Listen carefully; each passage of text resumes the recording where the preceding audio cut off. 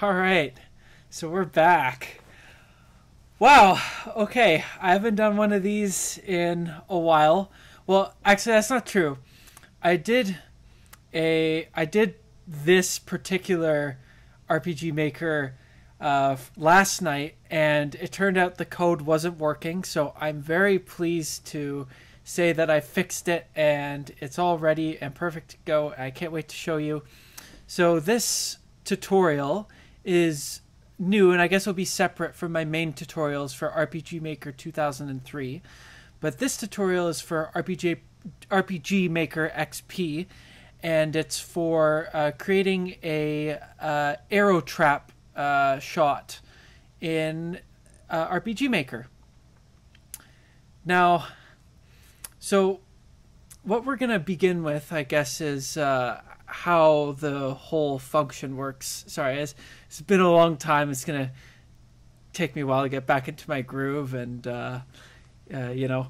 But anyways, so I guess, yeah, you can see this. All right, let's begin. So RPG Maker XP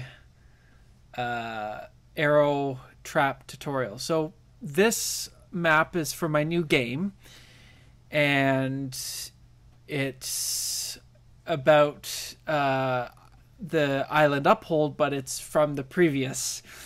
This is supposed to be the prequel to Island Uphold. It's called Woodland Camper, and in this particular map, what's going to happen is these are sort of arrow bunker shots or whatever, and you can see the arrow down here. You can look at my mouse. So it's going to fire across the screen, go through everything, and then reset again to fire again.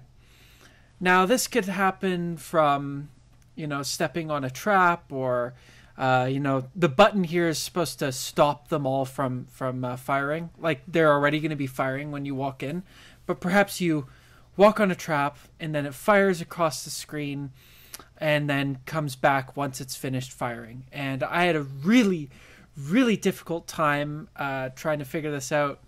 I tried solving it yesterday, and I thought I'd solved it until I realized that the arrow froze, or the character froze, and it wasn't moving, and I had to cancel the original video, which I was upset about because I want to show you it right the first time. So let's hit play and see what this is all about. So I'm going to pull up the game, Woodland Camper. This will be part of my new RPG Maker series.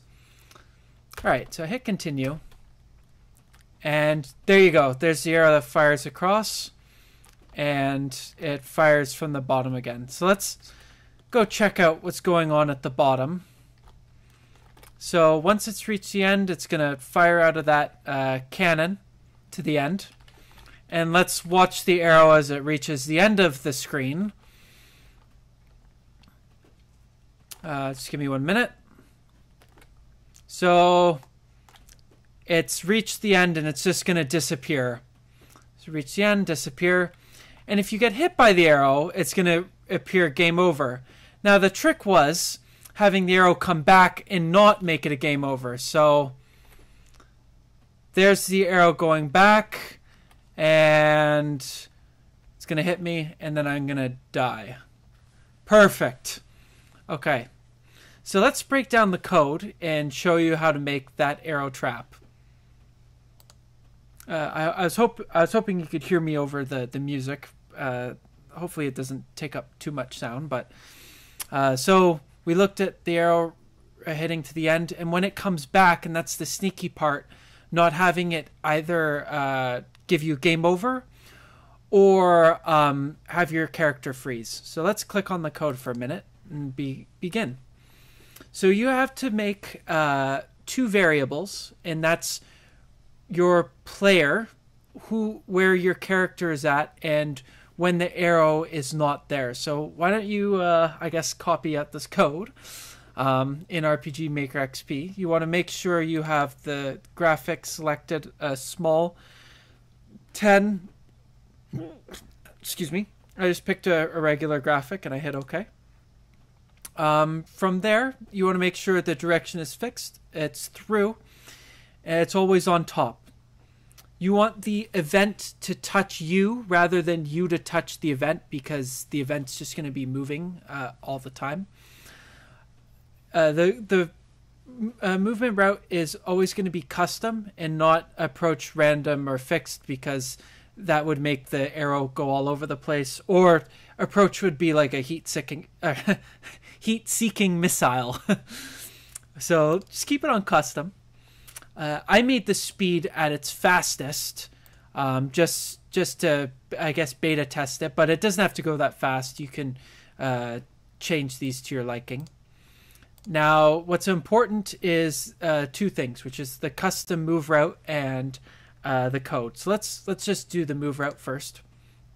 So you're going to want to count the amount of spaces on the tile. So I have 29 spaces to the end, and you can experiment with this, and 29 spaces back.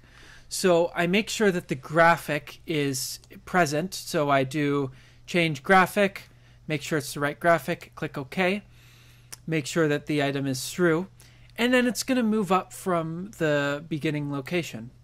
So once it's gone through and moved all the way up, and here's where it gets tricky, is you change the graphic to none, or not that tricky, and then you move it all the way down while no one notices it being moved all the way down.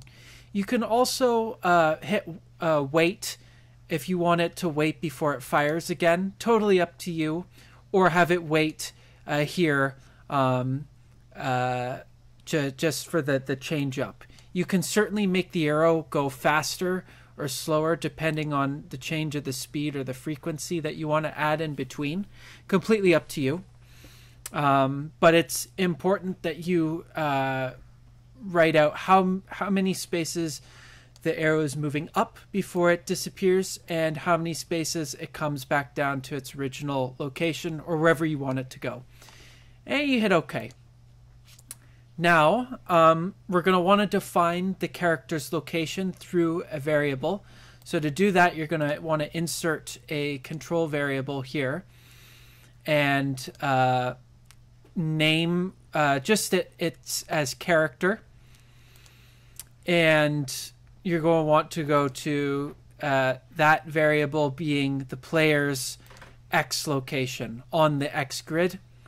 And the same thing for the Y grid, so that it's part of both variables, so it's a single location. And you're going to want to do the same with the arrow that is under the event name. So that's one important thing, is you're going to have to make as many arrow variables as you can, or whatever traps, and make sure that they're specific to that variable here. So it's ID event number 5, ID event number 5. So they have to match up to a specific one, and label it your X and Y. So you hit OK. We got those. Now this is what took forever. I was experimenting for so long. I think it took me about like 10 hours to figure this out. But that's the fun part of beta testing. Okay, so you're going to want to loop this the same way that this loops. It needs to repeat action and ignore if cannot move, of course, because you want it to repeat. So that move route is in a loop too. But you're going to want to create the conditional branch in a loop as well. So I said that if this event is facing up or towards you as it's coming at you, you're going to get a game over.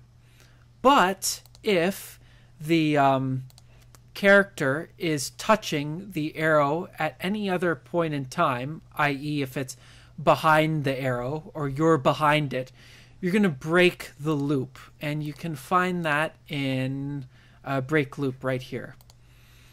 So make sure that this is also not clicked, no set handling. And for the top one, also say, or have a set handle, yes. And the arrow must be facing up so that there is else or else. And then you just repeat that. If this wasn't there, what would happen is the arrow and the character would get stuck, and it wouldn't be able to go through because it's checking to see what would happen if that was the case and nothing would happen. But in this case, it breaks the loop, which means that it's going to go through, the direction is going to be fixed, and we can just keep going. So very, very sneaky. And I'm extremely proud to have created this arrow trap. It reminds me of the Indiana Jones, where Indy's walking through the maze, and he steps on a plate and they fire across the room, or that kind of thing. So that's what this is for. I couldn't find an arrow trap online, so I just had to experiment, but it came through. So yeah, I'll just let it go from there. So I'll wrap this up and say see ya till the next one for RPG Maker XP. It'll just be, I guess, a whole bunch of random ones as they pop up. But yeah, I hope this was helpful, and yeah, get making those cool arrow traps or whatnot, and I'll see you in the next one. All right, peace out. Bye.